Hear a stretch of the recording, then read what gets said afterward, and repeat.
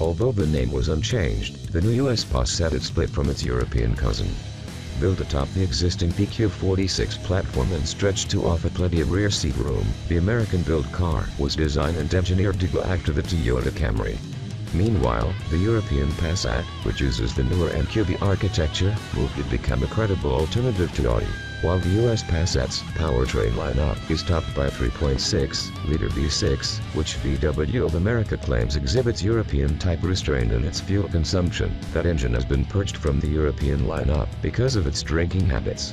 The range-topping Continental Passat comes with a 276-horsepower turbocharged 2.0-liter inline-4. And even though we love the silky smooth sound of the 6, the equally powerful 4 arguably is a better engine, strong enough, according to VW, to propel this car to 62 miles per hour in 5.5 seconds and onto an electronically limited 155 miles per hour. The fuel economy is laudable. We managed an indicated 21 mpg, with extended amounts of driving and triple-digit speeds.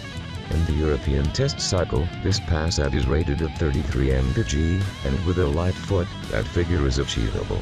The engine's output is channeled to all 4 wheels through a crisp shifting 6-speed dual-clutch automatic. This Passat is an absolute joy to flog on twisty roads. The steering is precise, direct, and nicely weighted. The pleasantly firm suspension is adjustable in 3 settings and is neither too harsh nor soft in any of them, and the car is neutral at the limit. The brakes bite sharply and exhibit no fade. Our car was fitted with 18-inch wheels, which do their part to visually spice up this car's otherwise painfully conservative styling. Whether you are driving through medieval towns, enjoying winding byways, or traversing the Autobahn at 155 miles per